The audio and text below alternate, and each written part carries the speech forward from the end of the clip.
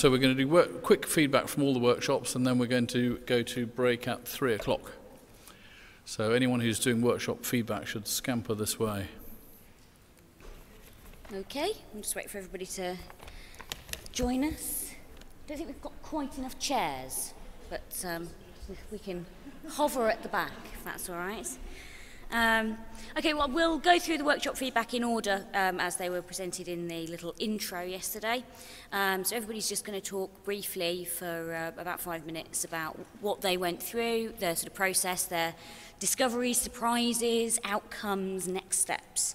So rather than listening to me, I shall hand you over to Leslie Thompson to talk about open science responsibilities. Okay.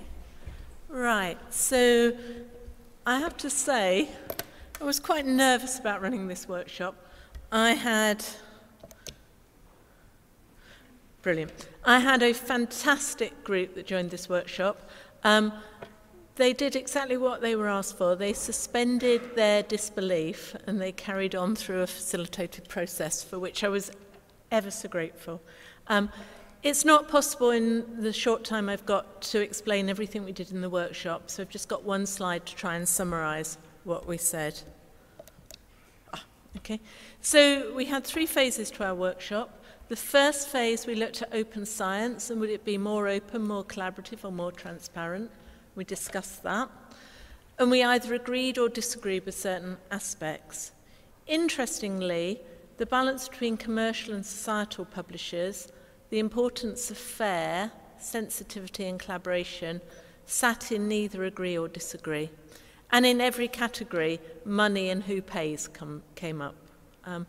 We then took that discussion of open science and what its attributes might be and fed it through to think about the impact that open science would have on the workflow of different personas, the researcher, the librarian, the publisher and funder.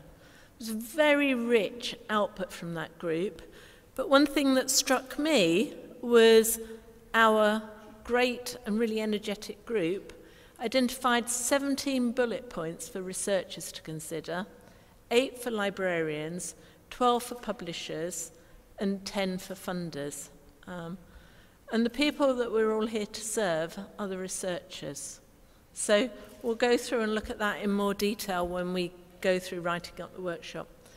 In phase 3, we asked people to look at the actions that were identified for each persona and think about how more effectively we could move towards an open research cycle by pooling what different personas needed to do. And the one thing that stood out for me was the realization that to move towards a more open research ecosystem, we were going to have to look for more mechanisms to collaborate and to discuss and think collectively outside our silos how we were going to move to a more open research world. And one comment that came up at the end, which I thought was really important, and that was that we must make sure in this drive towards open ecosystem that we empower researchers and we put them at the core of what we do. So that's been an incredibly quick summary of a very rich and a very deep conversation that we had. But the group worked incredibly collaboratively, and I think we uncovered some things that we will all think about. We'll write this up as a report. I'm more than happy to let anyone see it. But I just want to say thank you. I hope I've done justice in the short time I've had to your great discussions, but you were a fantastic group to facilitate, and I might even come back and do it again, and that's frightened them all. Thank you.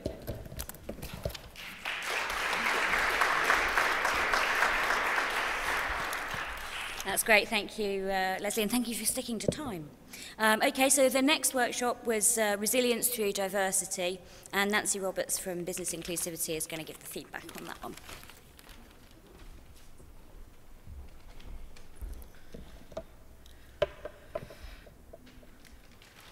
Brief pause while my slides hopefully appear.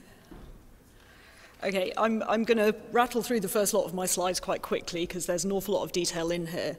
The first thing I want to say is, again, to echo what Leslie said, a huge thank you to the people who joined my group. And I think a particular thank you because talking about diversity is quite difficult.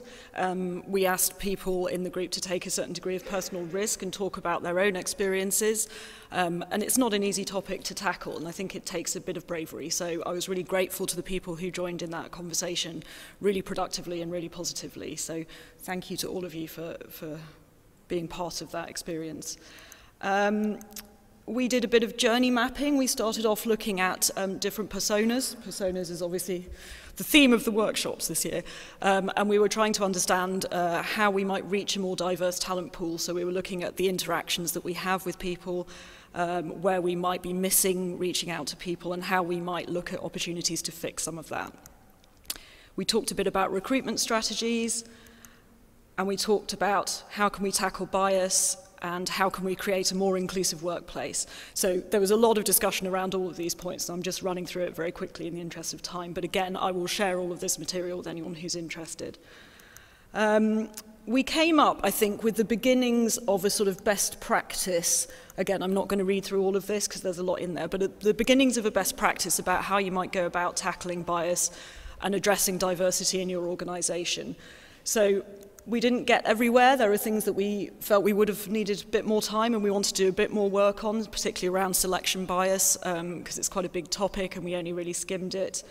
But in the other areas, we did come up with some recommendations. Some were fairly commonsensical, some were a bit more radical, such as social events that don't involve alcohol. Apparently that's a thing that you can do. So we looked really at what we can do. We tried to identify groups and forums that were useful for us to engage with, and also looking at the way that we present ourselves as an industry. So what we end up with, and this is where we put the work back to all of you, is a call to action, really.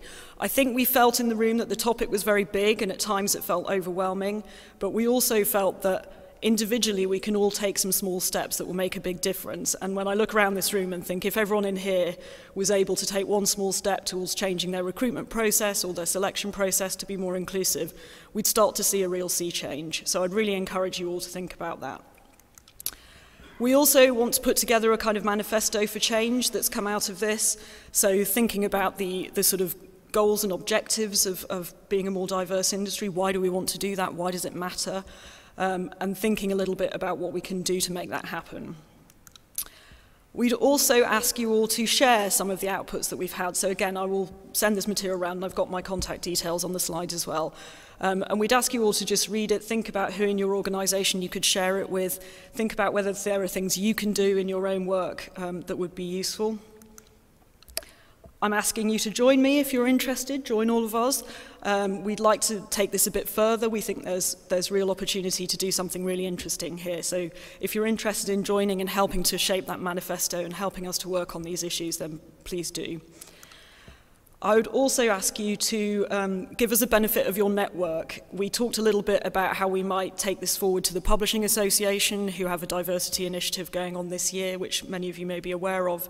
We also talked about whether there were other industry bodies that we could engage with. So if you sit on a board or a part of an industry body who might be interested in talking to us about this, then please do get in touch.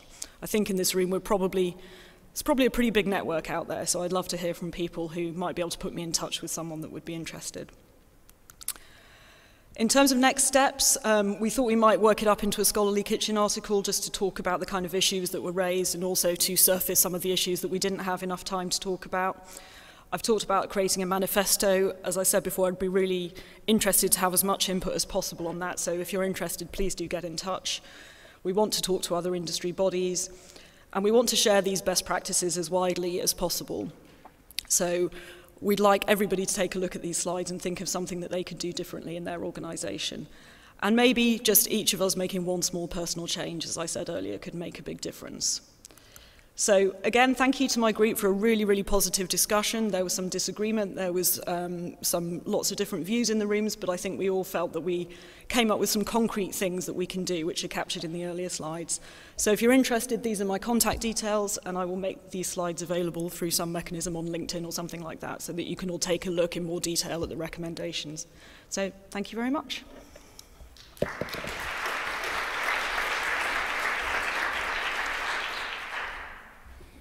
Thank you, Nancy. Okay, and workshop C on open data sharing. We have Fiona Murphy and, Robert Samos is going to come back and give the feedback. Hi, I'm the window dressing. If there are technical questions, the experts over there and down there. I do want to thank very much Fiona and Sarah Callahan, who really put all of this together. We had a very productive several sessions. We had a great group.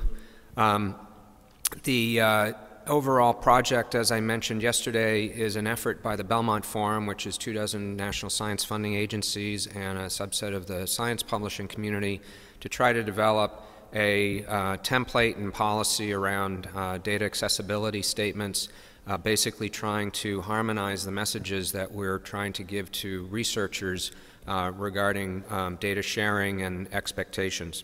We're trying to develop something that we can all agree on and that the Belmont Forum can endorse in November and incorporate into its calls for proposals, calls for proposals beginning next year.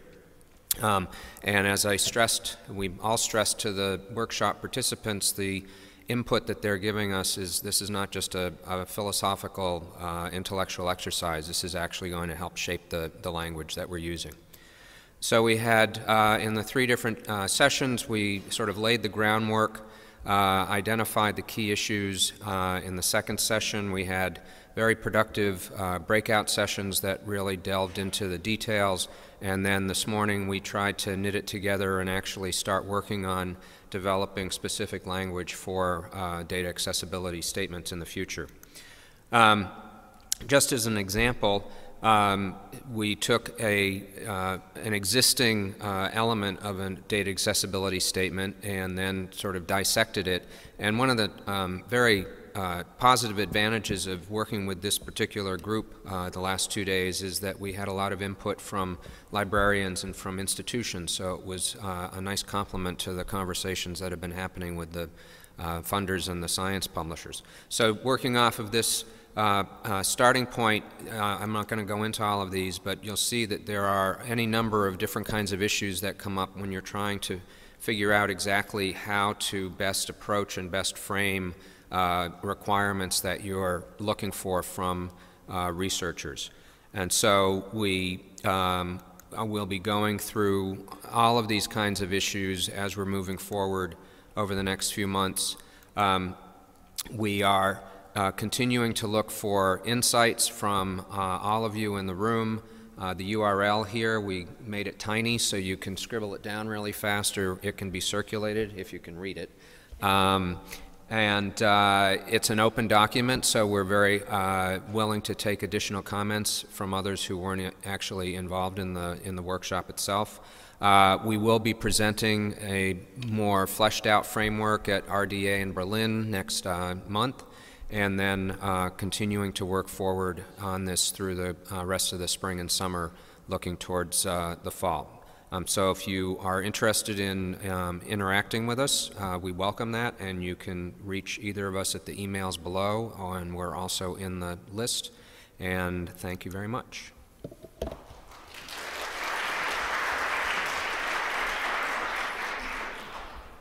Okay, thank you, Bob.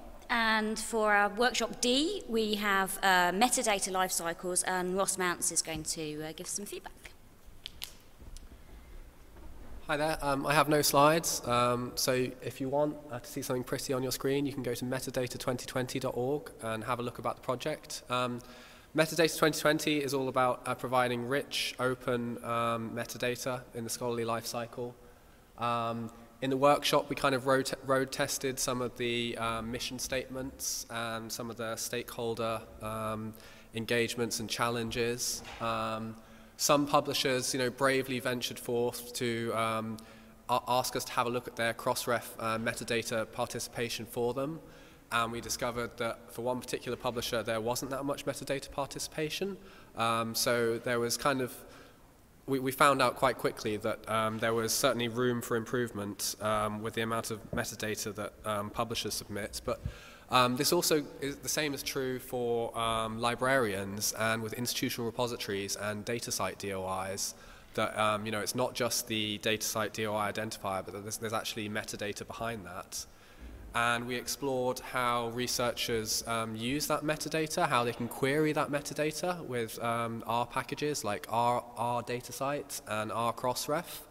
How they can find how many times an identifier has been cited, how they can find who the authors were of a particular identifier.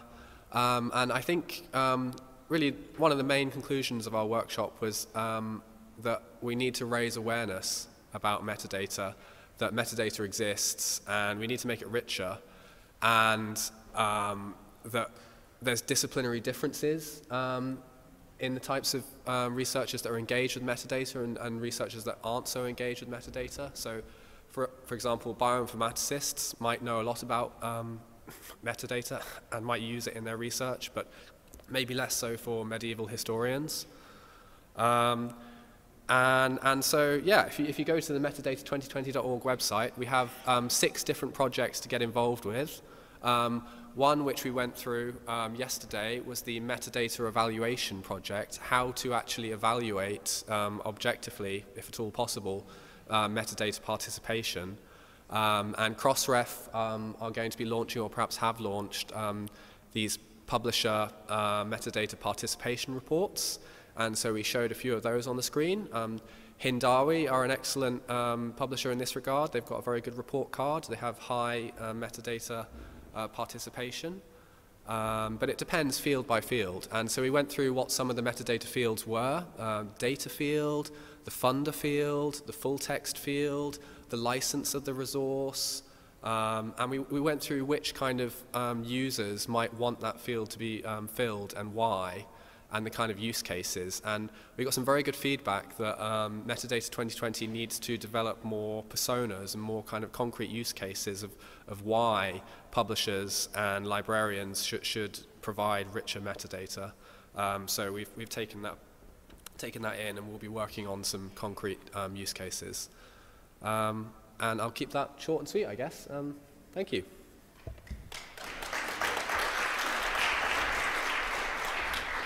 Thank you, Ross. And our final workshop was Workshop E on Open Access Communications, and Sally Rumsey from the University of Oxford is going to present. And I'm going to hold up a URL.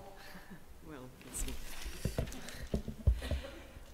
And the eagle-eyed amongst you will notice that I'm not Valerie, nor Katrina, nor Liz, and I'm standing in for them because they've had to leave the conference early. Our workshop was around the simplifying open access communications, and the comments follow on very nicely actually from what Ross has been talking about. We were looking at what could feasibly be achieved after identifying some pain points, and then the actions that could be taken in order to address some of these pain points. And the process was split into 4 key stages, starting with the submission process. And the priority here that we identified was to save author time by minimizing unnecessary data input at submission. So we're not looking at rich metadata at this point, we're actually looking at the opposite. The recommendation is that publishers should require minimal essential information at first submission, and to make it clear why they need each piece of information. This is to save authors time at this point. Publishers could not require the manuscript to be in the journal's precise house style at first submission as well. That's a challenge that we wondered about. And we wondered if authors may be more willing to provide more information once their paper has been accepted. Now, we didn't feel we had enough knowledge and expertise to offer solutions at that point, so we're suggesting an information gathering exercise to find out from the various actors what information should be required from authors at that point of first submission. One thing which we did think was we felt getting institutional affiliated ORCIDs for all potential authors at the earliest possible stage, that is at grant submission stage, would help convey a great deal of information very easily. Now, the second part of the process is peer review, and the priority there is to make sure that communications around peer review are relevant to the recipient reading them, so it's sort of on, data receiving mode. So the action there is to allow other trusted parties not involved with the data creation to access and transfer relevant information between portals. So one example that was given is the data that's put into the JES grant submission portal and allowing that to flow through the whole workflow. Then we came to the publication process, and the priority there that was identified was the problem of frustration experienced by grantees as to how funders communicate their requirements. So an interesting idea was floated there about a badging mechanism that creates a menu of variables from which the funder can identify those relevant to their own policy, such as green, gold, embargo period, deposition requirement and license type.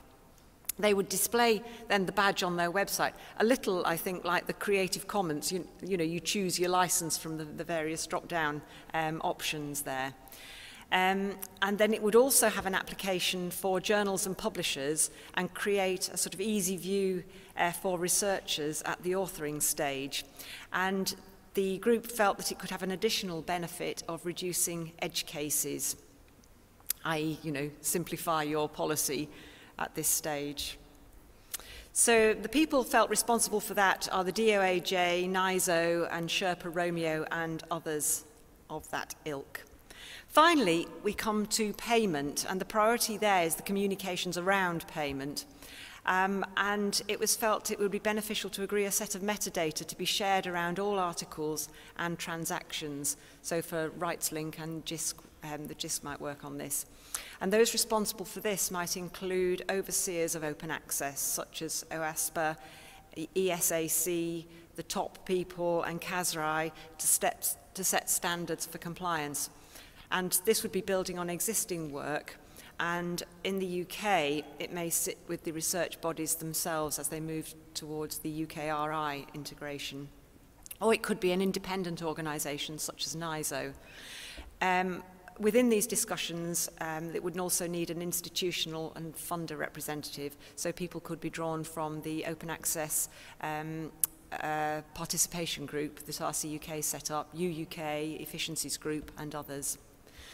So the take-home points from this are that we need an international standards body for payment of APCs. We need a clear visual system for authors to understand requirements of their funders and the options with their chosen journal. To ensure that appropriate and relevant information is shared throughout the whole publishing process, and to tie in ORCIDs and look for consistent information gathering to support all stakeholders, but with the goal of minimising the workload for authors and increasing efficiency across the system. I think we probably can all buy into that. Various members of the workshop indicated that they'd be willing to participate in the actions, and the workshop organisers will liaise with the interested bodies such as JISC, UUK, CASRI, UCOR, and so on. There is a Google document with notes from the workshop, and Valerie and co have asked that you add your name and email to the Google Doc if you want to be kept informed. Now, you probably can't see that, so I think Valerie and Liz and Katrina will be putting that,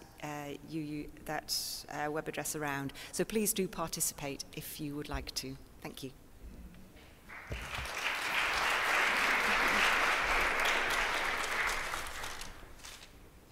Okay, thank you very much. Thank you, Sally. Thank you to all of our workshop presenters. We have got about 10 minutes, so if anybody's got some questions for any of our facilitators or presenters, I'd be happy to invite them now.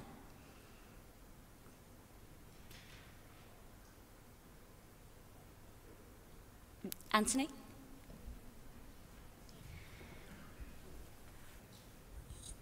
I was terribly impressed by all these people have done, I must say. I'm thinking about how we can make sure that what we're doing fits in with what is already being doing. And I mention it because, for example, the Open Scholarship Initiative is having a meeting in March, and I'll be passing on stuff so that they don't start planning something that is different from this. There are lots of other bodies. I mean, the last speaker, I've forgotten who it was, actually it was Sally, sorry, mentioned some people, and I would strongly suggest making sure you're in touch with the standards organizations. In Europe, it's mainly Editeur. and so on. But it's worth getting at an early stage, getting in touch with as many organizations as seem relevant, it seems to me. I mean, some of you have said this, but it's a difficult problem of everybody starting doing initiatives when somebody else is doing it. And secondly, I would say, make sure it's not just European and American, please, everybody. You know, the other parts of the world. That was more of a comment than a question. Thank you, Anthony. Does anybody else would like to ask about any of the particular workshops? I'm taking that as we're going for coffee early. I will hand back to Mark. If I could get everybody to give everyone a round of applause for all the hard work they put in.